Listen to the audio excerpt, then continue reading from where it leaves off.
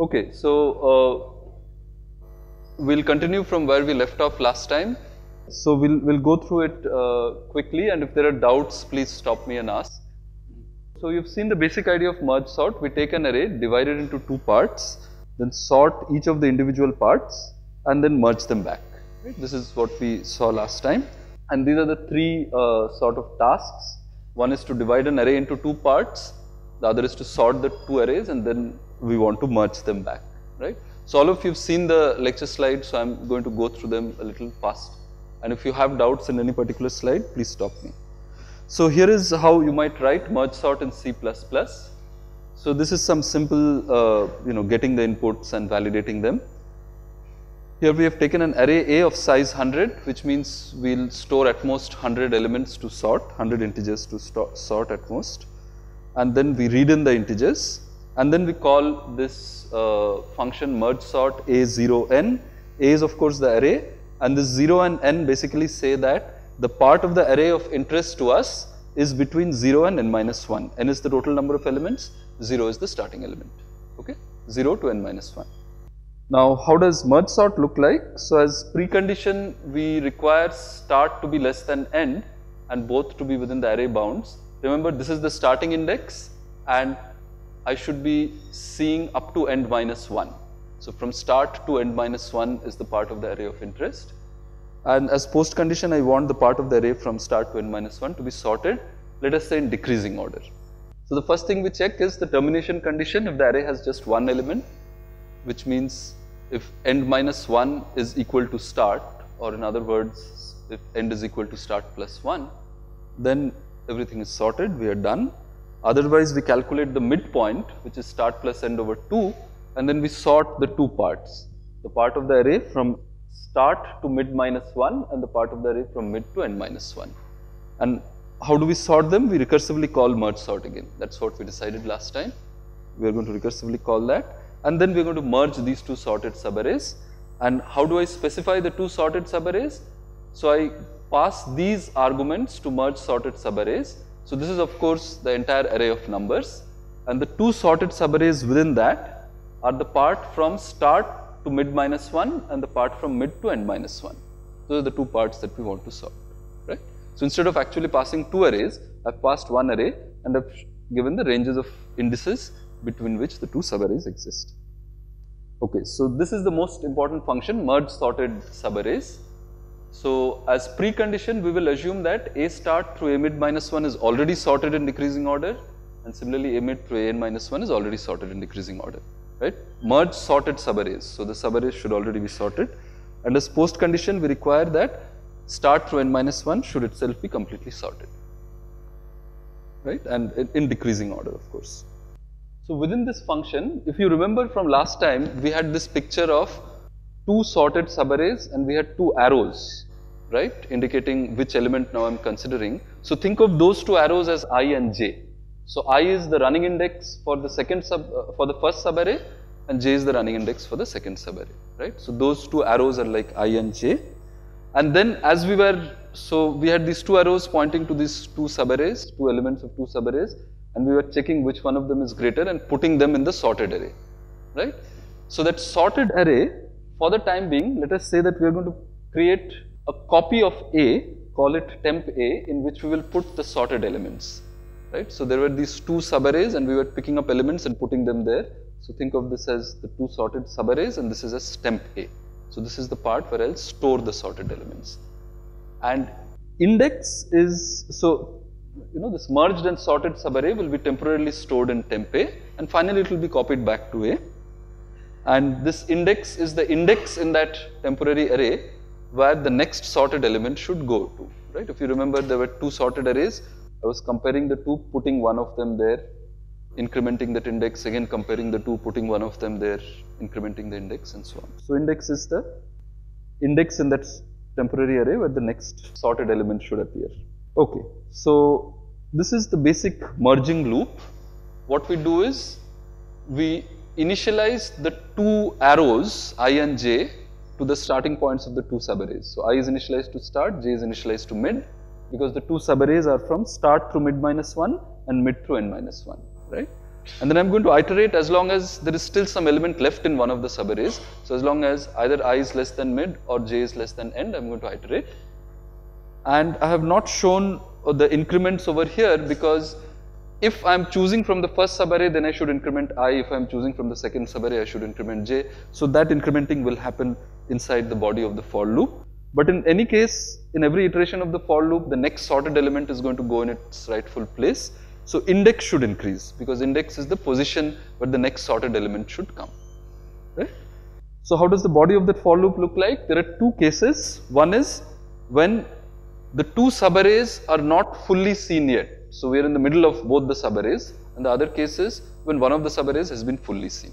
So if one of the subarrays has been fully seen, that's the easier case. What do? We just copy the elements from the other subarray, which is already sorted, into temp A. So this can be implemented like this. So if I is less than mid, it means the first subarray has not been fully seen yet, right? Because the first subarray goes from start through mid minus 1. So then I'll just copy the next element from the first subarray to temp A and increment I. And otherwise, it's the second subarray which is not yet fully seen. Remember, this is in the else part of this condition. So clearly this condition is false, which means either I is reached mid or j has reached end. So if I is less than mid, then j must have reached end, which means the second subarray has been seen. And if I is not less than mid, then I is equal to mid, which means that the first subarray has been seen. So I'll just copy from the second subarray, right? That's fairly straightforward. And otherwise, if none of the two subarrays are fully seen yet, what did we do in that picture we saw last time? We compared the elements at the two arrows, whichever one was greater, we took it to the next sorted position. So that's what we'll do here. We'll figure out if aj is greater than ai, I and j are the two indices. And if aj is greater than ai, I'll copy aj to temp A index. This is the next position in the sorted array. And I'll increment j, otherwise I'll copy ai to temp A and increment I. Okay. So that's the whole story of the merging loop, and this is the most crucial step in merge sort. Okay. So after we have done all of this merging, the sorted array is actually now in temp A, so we'll now have to copy it back to A because we finally want A to be sorted. So that's what this copy thing will do, and I'm sure all of you can do that, copying one array to another between the indices start and n minus 1. Good. So now let's try to understand, we did this analysis for selection sort, let's try to understand how we can do this for merge sort, counting the number of basic steps. So I realized that there are several questions about what is a basic step.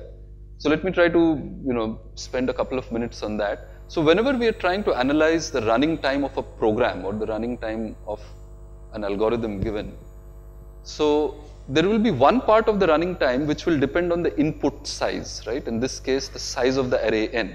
Clearly, the time taken to sort an array of size 2 is not going to be the same as the time taken to sort an array of size 2 million, right? So there will be some dependence of the running time on the actual size of the input, but there are steps in the program which are going to be executed whether the array is of size 2 or the array is of size 2 million. For example, comparing two elements of an array, reading an array at a specified index, updating an array at a specified index. So each of these steps will have to be executed whether the array is of size 2 or the array is of size 2 million. The question is how many times are these steps executed? That will depend on the size of the array. So what we mean by a basic step is some computation that is done which takes a certain fixed amount of time independent of the size of the array. And then we will count how many times are these steps going to be repeated as a function of the size of the array. So is that clear? So what we mean by basic steps is some steps that will be executed independent of the array size, and they will be executed multiple times depending on what the size of the array is. So we want to get that unit. How many times is that unit going to be repeated? That will be a function of the size of the array, but that unit which will be repeated is what I'm calling a basic step.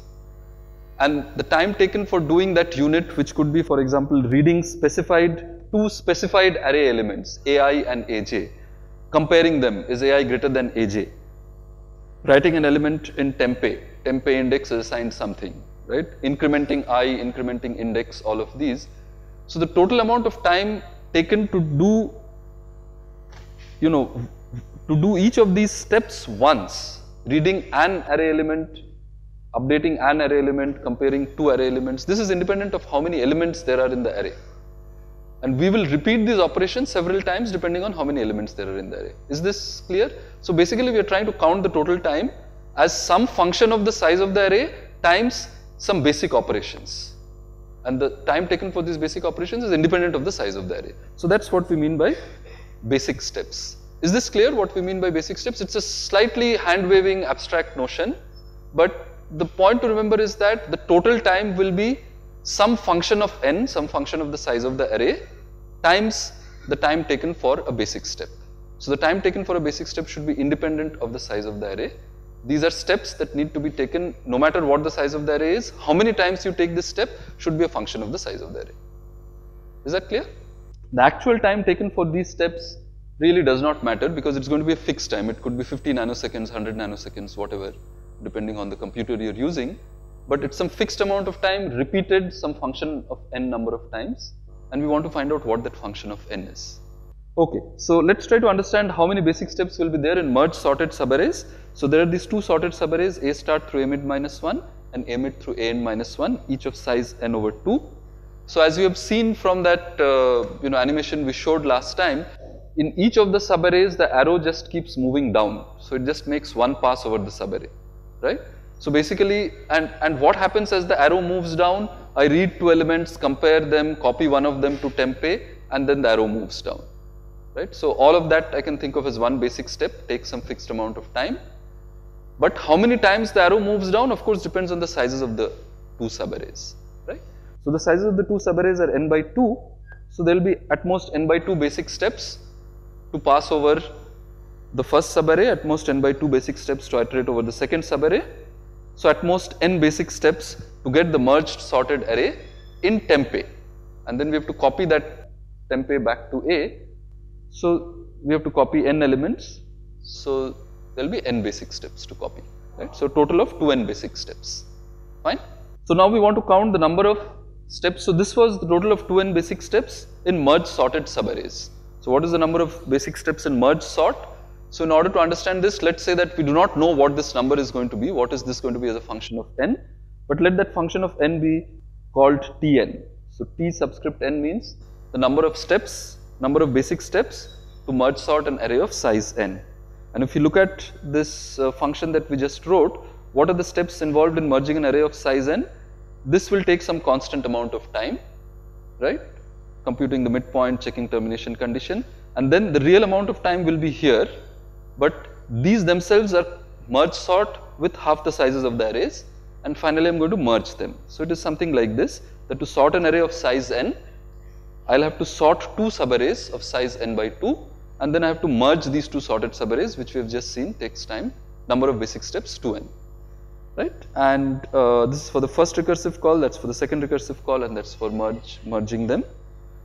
And of course when the array is of size 1, it just takes one basic step, it's already sorted, right? Now if you solve this recurrence relation, there are several ways to solve it. I'm sure most of you already know about it, but if you solve this recurrence relation, you'll find that the solution is roughly 2n times log n base 2 plus n, ceiling of that. Okay, and this is quite close to what we had promised in the earlier lecture, a sorting technique which takes number of basic steps proportional to n times log n base 2. This is much better than n squared, which was the case for selection sort. How much better is it? So here is a plot, I don't know if it's visible. So the blue part is how the number of basic steps for selection sort increases with array sizes increasing from 10 to 100. The orange part is how the number of basic steps for merge sort increases with the array size increasing from 10 to 100, and you can clearly see that the gap is increasing and the gap will increase further as n increases, right? And this is the difference between the growth of n minus 1 times n plus 2 by 2, which is for selection sort, and 2n times log n base 2 plus n, which is for merge sort. Good. So therefore this is going to be much faster than selection sort, right? Are there any doubts about this part of the lecture?